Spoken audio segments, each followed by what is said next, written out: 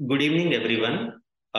Thank you, Hyderabad ISCCM, Dr. Subba Reddy sir and Dr. Niranjan sir for giving me the opportunity to present in the CMAP program.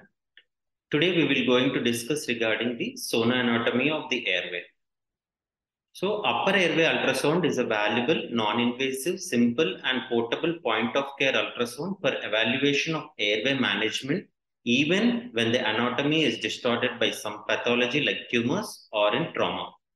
Ultrasound enables us to identify important sonoanatomy of upper airway, such as thyroid cartilage, epiglottis, cricoid cartilage, cricothyroid membrane, tracheal cartilages, and esophagus.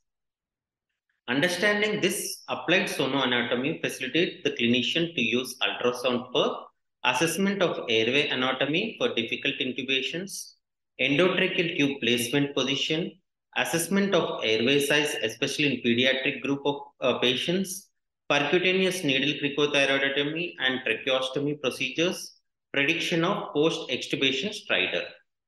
So initially we'll deal with the normal anatomy and then we'll look into how does the airway looks in the sonoanatomy.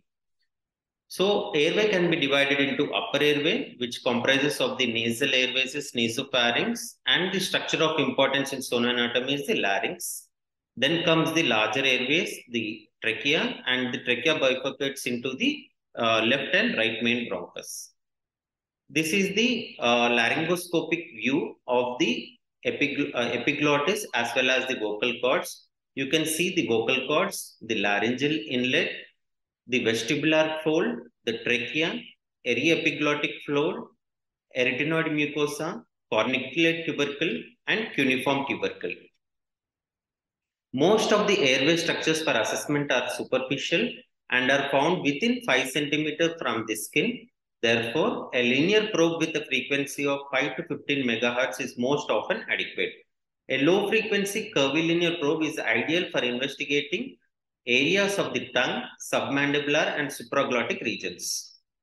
Encountering air was initially considered to be a challenge for sonographic studies, but later on, the understanding the artifacts produced by air can provide useful information for diagnosis as well as treatment. This is the sonographic view of the airway. Here you can see in the first slide, the thyroid cartilage, which is hypoechoic, followed by the hyperechoic cricothyroid membrane and the cricoid cartilage, which is hypoanechoic, and followed by the tracheal cartilages. Here, for easy understanding, I have depicted the thyroid cartilage in the red color, cricoid cartilage in the red color, and the cricothyroid membrane in green color. You can see the air mucosal interface, which is nothing but the artifacts, whatever is produced by reverberation of the air. So you can see the air mucosal interface in the blue color.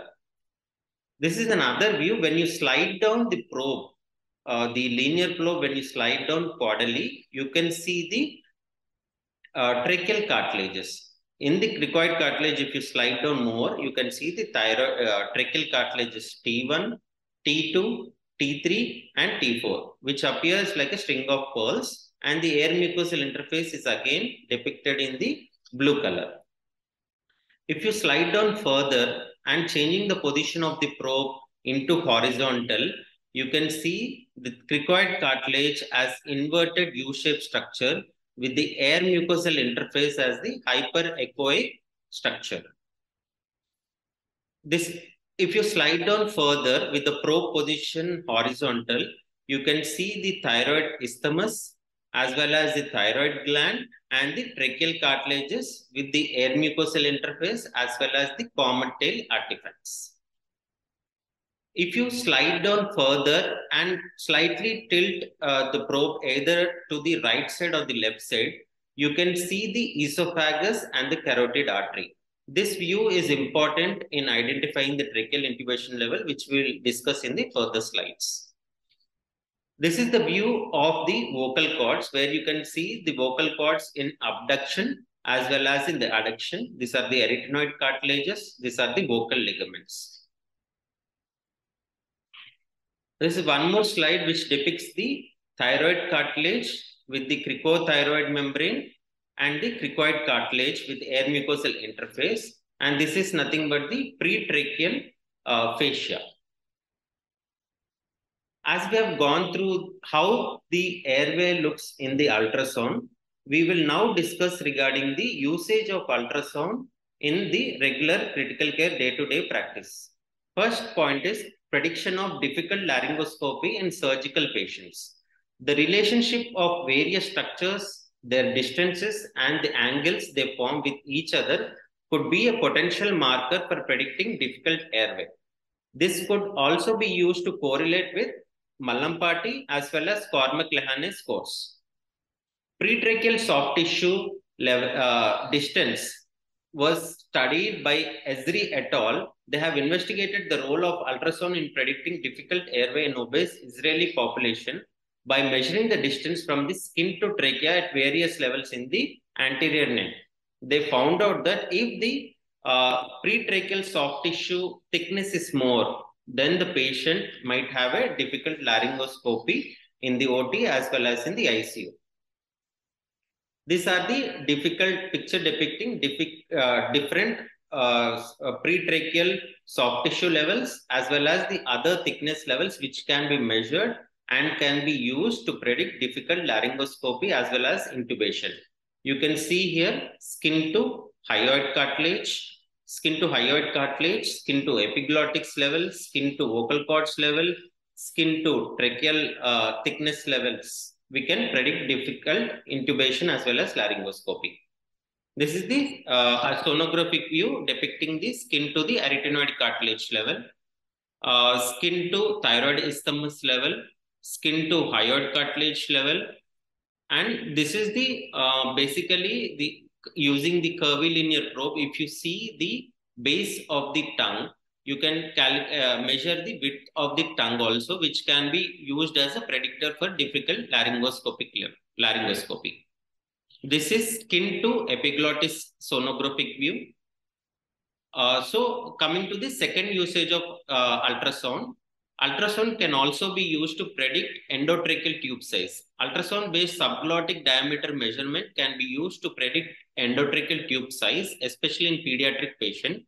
Several studies have demonstrated the ultrasound-based measurements of the subglottic diameter correlate well with that obtained by MRI, which is the gold standard, as well as the CT scan. So as you can see here, the ultrasound linear probe at the cricoid cartilage, you can see the subglottic diameter measurement. So this subglottic diameter measurement based on the standard charts, you can use to select the endotracheal tube size.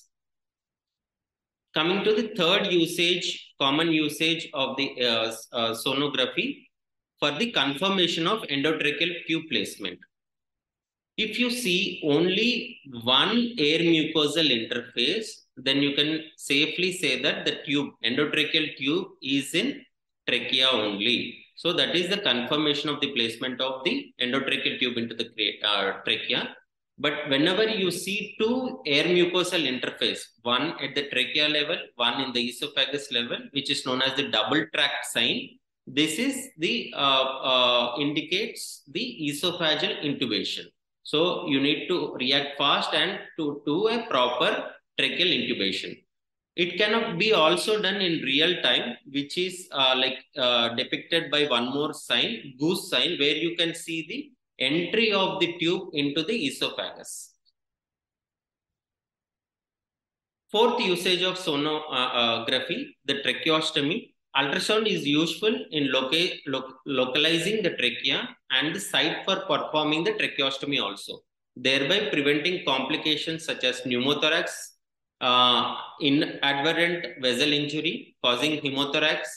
Tracheal links can also be accurately localized, thereby avoiding the cricoid by the first tracheal link incision, which can result in stenosis.